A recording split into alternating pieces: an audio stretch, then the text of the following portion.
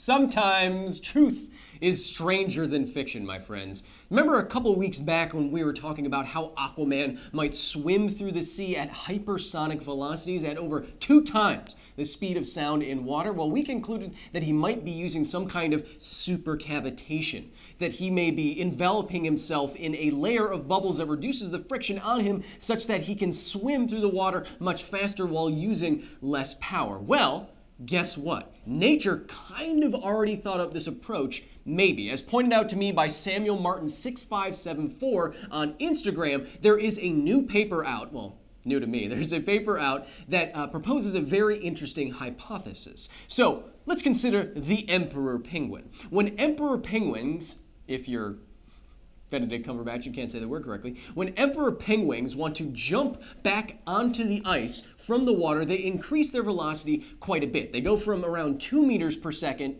to around 5 meters per second, which is a lot, it's not that fast for car standards, but it's pretty fast for an animal. It's 11 miles per hour. Now, how do they do this? Well, the paper observed these emperor penguins, and they found that every single time they launched themselves up out of the water, like they're jumping out of the water, and back onto the ice, there was this trail of bubbles that followed them. In all of their observations, there weren't any penguins that didn't have this bubble trail. So the paper concludes that because nothing else can really explain this increase in velocity from 2 to about 5 meters per second, increased power would be too much considering the drag, the buoyant force of the penguin itself doesn't explain it. What it does explain it, though, is that these penguins seem to capture air at the surface in between their feathers, which are hydrophobic, and then once they are near the surface at increasing velocity, these air bubbles come out and envelop the animal in a layer of air, just like we said that Aquaman might be enveloped in a layer of air. This could act to reduce drag and friction so much that they can increase their velocity to the required speeds to jump out of the water and onto the ice without a substantial power increase from their little flappy flaps. So, Aquaman might be doing something like this if he was swimming through the water at high speed. But the awesome thing is that for even these outlandish sci-fi sounding ideas and concepts, a lot of the times nature kind of already has a bead on it, or a bubble, if you will. Hello, and welcome to another edition of Because Science Live, the live version of Because Science on this channel. We stream mainly from the YouTube channel, but you may be watching on Twitch or what have you. Welcome. I will take your questions for the next 30 minutes or so. Who am I? Look, I'm not a science expert. I'm not a working scientist, but I know a little bit about a lot of science and pop culture-y stuff, and consider me your guide through nerdery and pop culture and sciencey stuff that you may be wondering about. So if you have a question, you can put it in the chat, and hopefully I will get to it. If you are spamming questions, I will never get to it. So Nate? Yeah, I'm here. What's up, Kyle? I don't know, I got hair in my eye. Oh no, it's a lot of hair. It's a lot of hair. So I gotta ask, any questions? Hey, remember that when that was like the last thing that was funny in America? Good times. Good times. From 360 Glaze It. Yep. That is the coolest name for a donut shop I've ever heard. It should be 420 Glaze It, obviously, but. What is the most plausible Pokemon? Which Pokemon do you think could help progress science? The most plausible Pokemon is obviously the sentient rock that blows itself up and self-destruct in Geodude. No, of course not. The most plausible Pokemon is probably one that adheres most closely to nature or a design that we've seen before. So the Voltorbs of the world, the Magnetons of the world, aren't very plausible, obviously, because they're sentient, inanimate objects, and we don't really have any of those. The Pikachus, the things that already look like animals that we know of, would obviously be a little bit more plausible than the animals, the body plans, the functions, morphology that we've never ever seen before. So something like a Pikachu, something like a Growlithe, but of course it's not going to be spouting fire. Okay, so what's the most plausible Pokemon that has all the Pokemon's moves in it? Kakuna? Matata? Kakuna Matata? Kakuna maybe because it's forming a chrysalis that gets harder as time goes on, so it can change morphologically inside of the chrysalis. So it could use harden in real life. Caterpillars use harden in real life. So let's go with a Weedle, Kakuna, that kind of type. Do you know what happens inside a chrysalis? A caterpillar's entire body just dissolves and it reforms into a butterfly. It's really, really cool. How does nature know how to do that? Evolution! It's amazing. What's the most... What Pokemon would be most useful to science, though? That is a harder question. What field of science would we want to try to probe with some kind of Pokemon power? I think that would probably be it's live. Probably be some kind of psychic type Pokemon that would reveal some kind of fundamental force of nature that we are not quite aware of. The reason why a superpower or some kind of paranormal thing like telepathy, like mind reading, like telekinesis, why those are very, very implausible, probably impossible, is because we, as humans and scientists and researchers, engineers, etc., we've explored most of the energy regimes in the universe, from very, very low energy stuff, to just pushing an apple across a desk, to very, very high energy stuff, like particle accelerators, like the Large Hadron Collider. There isn't a whole lot of room for forces that we have never ever experienced or seen or observed or measured before. There's not a whole lot of room for those forces that would act on our scale, which is to say that it makes it very unlikely that telekinesis is actually a thing because we've never seen some invisible, non-interactive force operating at our macroscopic level. With how long we've been around and been observing the world, it's very unlikely that we missed a force that would be so consequential. We'd observe it somehow or get some kind of inkling of some kind of particle interaction at one of these scales. So that makes that very unlikely. So a Pokemon like Mew, like Mewtwo, like Kadabra or Alakazam would be very, very interesting to science because it would push us into a different kind of energy or fundamental force of nature regime where we haven't explored before. It'd be like opening up dark matter or dark energy. It would be something that was previously inaccessible to us, and that would be very, very interesting, I imagine. Unless, they just teleport away and you keep trying to catch them and then you grab Seismic Toss so you can level up Abra because it only has teleport, and then once you level it up to 16, you get Kadabra, you get Psybe, and then you start just annihilating people on your way to the Final Four. I played a lot of Pokemon Red, but I lost it on the plane. What's next? From Allison Ross, if we could harvest ice from water from planetary rings and asteroids like they do... eyes. Ice. Ice. Like they do in the Expanse. Woo! Would it be safe to drink? Would space water be safe to drink? Huh.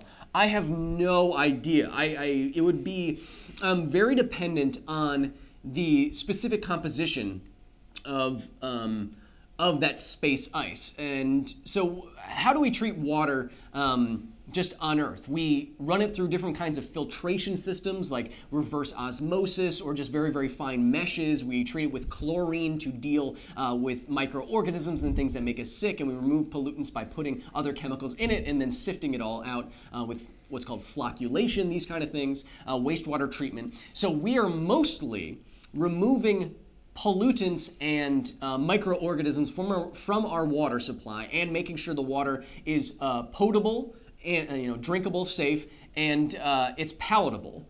That is to say, it tastes right. If water doesn't have the right amount of minerals and it's not exactly contaminants, but if the water doesn't have the right concentration of other things besides water, it doesn't taste quite right. The right dissolved ions in it and salts and minerals, etc. So what space water would taste like, if it would be safe, it would have to have some kind of concentration similar to what we drink here on Earth. But I imagine that it wouldn't have the same kind of hazard. I'm just guessing here. I imagine it wouldn't have the same kind of hazard that drinking from, let's say, a pool of standing water on the sidewalk would. This could have microorganisms in it, it could have pollutants in it, and if you were in the rings of some kind of, gas giant or something like that, then I'm going to guess there's no microorganisms in it. There's probably no life in it, and there's probably no pollutants as we know them in it because it's not been exposed to, 100 years worth of air pollution, etc. So I would bet that space ice is not undrinkable, or at least it doesn't seem on its face like it would be immediately dangerous, unless, I mean, there could be something else that I'm not thinking of, like radiation, cosmic radiation from space is transmuting stuff into dangerous elements. But if it doesn't have the same contaminants and it has a mineral composition similar to our tap water, then it might be just fine. But we would definitely, if we ever harvested ice from space, we would definitely run it through all our common methods of filtration anyway. So it's kind of moot in that way. And to find liquid water in space would be a whole different thing, because then you'd be on a planet, you know, right temperature and stuff. What's next? From Patrick Porter. I love expanse questions. I was wondering what you think about Green Lantern and the other Lantern Corps rings. Do you think we can ever have the technology powered by emotion? Ooh. Technology powered by emotion. Let me kind of reroute your question a little bit. You know, Green Lantern Corps, they deal with power rings that respond to your emotions and project stuff out of light. And so this kind of gets at the so-called hard light concept in science fiction, where something like a halo plasma sword has hard light. It is photons that act as though they're a solid and can cut into stuff. And this is probably what a Green Lantern ring would have. It's projecting, it looks like it's projecting light into a solid object, like a giant cartoonish Donkey Kong-ish hammer that you can hit stuff with. As far as I know, and I don't know very much, hard light, at least in the way you see it in power rings, is either impossible or completely beyond our ability to replicate or generate right now. It would take, you know, a grand leap in technology. But to reroute your question just a little bit, again, there is something that kind of comes close to this, which I want to mention. A paper came out mentioning things called voxels. And voxels were like three-dimensional pixels in space. So imagine this. Imagine you had between, in some volume, you had lasers expertly focusing their energy into this space, all at the same point. And if you did that, you would create little bits of plasma at these specific areas. Now, in three-dimensional space, you have pixels, or voxels as the paper call them, pixels of plasma. These are plasma is something that you can touch and you can feel on your fingers. So what the researchers did is they made shapes out in three-dimensional shapes by firing lasers from all directions and making little pockets of plasma such that they look three-dimensional and you could touch them. It's kind of like if you've ever seen those paperweights where they have bubbles inside of glass. It's the same thing, creating plasma bubbles in three-dimensional space, and you can actually touch them and you can actually feel them. That is much closer, to me at least, to the conception of like a hard light kind of thing, where you can use lasers and light to create something in three-dimensional space that you could touch. I mean, if you extrapolated this technology all the way out and made a giant hammer out of, you know, three-dimensional plasma hammer in space from a ring, I wouldn't want to get hit by it. Who knows? It might just fail, like the movie. What's next? From Franco G. Woo! Taking shots! Can you explain what are gravitational waves? Yeah, gravitational waves, I forget how they're transmitted, but I mean, very generally speaking, gravitational waves, which the detection of which won Nobel Prize for some other guy, I always forget his name, poor dude, and Kip Thorne, the guy who wrote Interstellar, or was a science advisor on Interstellar, Kip Thorne, they won a Nobel Prize for the detection of gravitational waves. What are gravitational waves? Well, very generally speaking, because I'm not an expert, gravitational waves are ripples in space-time. A gravitational disturbance so massive that that disturbance travels out at the speed of light, the speed of information, the speed of light, out, and you can feel that disturbance somewhere else. I think one of the observations came, they imagined, from two black holes billions of years ago that were orbiting each other and then ate each other. And when they ate each other, they came together, increased masses, and when this happened, this created a ripple in space-time out in all directions like this-ish. You know, some were closer together, some were further apart, what have you. So this ripple in space-time was like throwing a rock into a pond. If you imagine the disturbance of a rock hitting water and creating a ripple, it's kind of like this momentous, gigantic, energetic event rippling the fabric of space and time. Those ripples went out and they emitted in all directions, and billions of years later, we tried to detect them. How did we try to detect them? Oh, off the top of my head. Okay, so we had an observation device called LIGO, which basically was shaped like an L, except these L's were kilometers long. I think it was the largest amount, or one of the largest amounts of empty space on the planet, because you had these 2 kilometer-long tubes evacuated with air and mirrors in them and lasers. So the idea is that when you fire lasers down the length of LIGO here, you can know very precisely how long it takes the laser to travel this distance, and so you very precisely know these distances here. The idea was that when these gravitational waves finally got to LIGO, that these waves actually changed because space-time itself was rippling. These waves actually changed the distance between the mirrors and of this structure.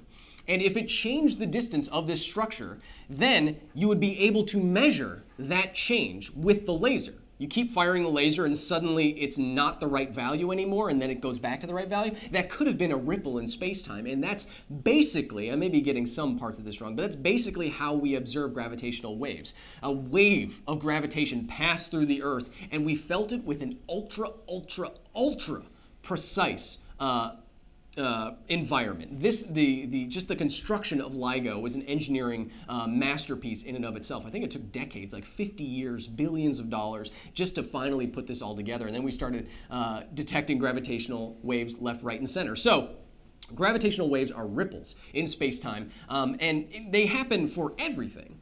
I mean, everything affects space-time. You and I are creating ripples in space-time.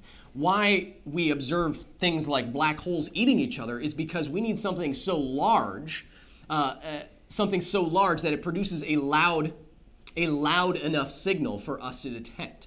If I was near LIGO and started, I don't know, just dancing around, my gravitational disturbance would be so small that even this kilometers long instrument isn't sensitive enough to detect the change. That's why we need gigantic sources of waves. And that is also why LIGO is so big, because the change in distances can be so small that if you had a very small detector, that's even smaller of a change over the total length of the thing. So you want the thing to be as long as possible. That is in a gist, kind of, and again, I might be getting some parts wrong. It is in a gist what happened with the detection of gravitational waves and what they are. There's a lot of great books on it. You can look them up. I hope I got most of that right. But I was at, was it 2016? 2015, at the last White House Science Fair. And how cool this is. I'm kind of name dropping, but bear with me. How cool this is and how momentous this is to be able to create a device to detect something so, so beyond human perception is so cool that at the White House Science Fair, then President Barack Obama, he was talking about this and he said, "Yeah, I heard we detected gravitational waves. It's kind of like the whole room got bigger and then smaller. It was pretty cool." I agree, Mr. President. It was pretty cool, and it is. What's next? From Orangitis. Orangitis. Again? I thought you had this dealt with. You have scurvy, sir. Eat something. Speaking of which... Oh, no, that would be inflammation due to oranges. Stop eating oranges. You're gonna die, man. I'm not a doctor. Are bacteria susceptible to viruses like we cellular, can't even say that word, organisms are? I know. You got there. Are bacteria Dang it! Are bacteria susceptible to viruses in the same way that we are? Yes. Yes. And I hope I'm getting this right. Again, this is all off the top of my head. This is all live. So if you've ever heard, look at this. Watch what I'm about to do. If you've ever heard of CRISPR, if you've ever heard of CRISPR, that's clustered, regularly interspaced palindromic repeats? Oh yeah, there's no E here. Clustered regularly interspaced palindromic repeats. So CRISPR is a genetic editing tool that we got from bacteria who are trying to fight or continuously fight off incoming viruses. So what CRISPR does in bacteria, it's a section of genetic code that bacteria send out into themselves or out. I think it's just into themselves when viruses are present. Anyway, they send out, and this genetic information goes and finds viruses, and it goes into their DNA, and it clips out specific places of that virus DNA to inactivate the virus, in effect killing the virus. This is a defense mechanism. Bacteria sending out pieces of its own DNA in order to go out and snip virus DNA, and it kills the virus. So yes, bacteria are susceptible to viruses. Just about everything is. And are viruses alive? Who knows? But CRISPR is one of the things that proves that bacteria are susceptible to viruses. And this battle has been going on for so long that this has become so refined that now we have found that we can use this to edit the DNA of anything on the planet. It's incredibly powerful and a very promising place, very promising field and a very hot field in science right now. Oh, whoa, what's next? From Samira Pete. Well, that could have gone on for a minute. How do scientists analyze stuff super far away like black holes and other galaxies? Scientists observe things that are super far away by using very good instrumentation, whether that be many different kinds of observations could come together to give you an impression of what's happening very far away. And these, if we're talking astronomy, are usually telescopes, but it's not always visual, not always visible light that they're looking for. It could be X-ray radiation that they're looking for. It could be a radio telescope looking for radio waves transmitting themselves throughout the universe, throughout the void. So usually, when you're looking at something very far away and very backwards in time, as it so happens, it's usually looking for electromagnetic radiation from things that we pick up in very large observational devices, and we try to collect as much of that radiation as possible to put the pieces together with computers so that we can get good resolution on things that are even, hundreds of thousands of light years away, more or less. What's next? From Ryan Anderson. Hello, Ryan. What would happen to a human body if, by itself, it broke the sound barrier? Would the forces blow them apart? Oh, what would happen if a human body broke the sound barrier? Naked? I don't know. People have gone the speed of sound before. You can do this in fighter jets. I think, like the F-22 Raptor or something like that. It goes like Mach 1.5, Mach 2, something. So very fast, but I don't know if anyone has ever been completely exposed to wind, to air, to normal Earth air at the speed of sound. Because usually to go that fast, you need to be in something that is going that fast. What would happen to the human body exactly? I'm not sure. The immediate effects would be how quickly did you get up to that speed? Are you accelerating up to the speed of sound very quickly? If that's the case, then acceleration forces, G forces, would put a lot of pressure on your body and your blood and your organs, and that could be very damaging. But to your skin, I'm not so sure. I don't think you'd be ripped apart. Wind, when it's going really fast, it would probably be painful, but there's not a whole lot of mass there, so it's very hard to say. I mean, you can find comparisons like, like sand blowers. What are they called? Not sand blowers. Anything. The things. The things that you put sand in and you blow air with it and it removes stuff from like paint and walls. Is that what it's called, Nate? You don't know. So you could find some kind of analog, and I've seen sandblasters, sandblasting injuries, and that has air going very, very quickly. I don't know if it's Mach 1, but it can kind of causes like a road rash kind of thing, but that's because there's particulate in it. Although there would probably be particulate in wind if you were going that fast, over the dirt or something like that. So very hard to say. I cannot say conclusively, but I do not think it would immediately rip you limb from limb. That's what I'll say. I'll stand by that. Last question. Last question. Last question. From Lisa D. Hello, Lisa. Any tips for someone who wants to get into rock climbing?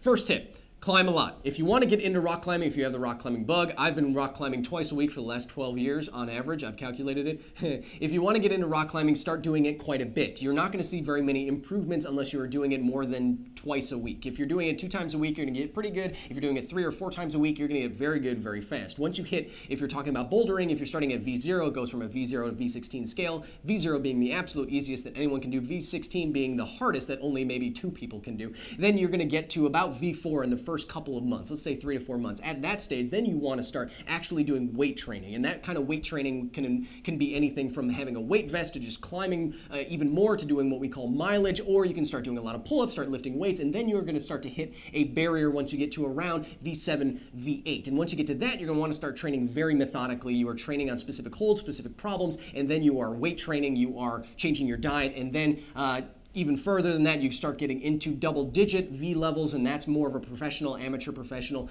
range, and that's how you can get a lot better very quickly. I would recommend first climbing very often, and then changing your diet, and then just doing a bunch of climbing-specific workouts. If you want to get better at climbing, you don't just want to lift weights. You want to simulate rock climbing in your workouts. That's a lot of pull-ups. That's a lot of finger work on fingerboards that you can get, and that's what I would recommend to get better at rock climbing very soon. Can you tell I've talked about that before? Thank you so much for watching. Because Science Live, oh, look at all we did. It's pretty good. Thank you for joining me this week. There was a new episode of The Science of Mortal Kombat all about blood projectiles. If you haven't seen it yet, go check that out. I'm very proud of how the series turned out. It looks great. And I love me some Alan Pan. Also, next week we have behind the scenes episode for that episode that I just mentioned. We have a new vlog, new live stream, new episode of Because Science, which I think you're going to like a lot, especially if you're a big old book nerd. I hope you have a wonderful weekend. Be nice to each other, because this is all we got.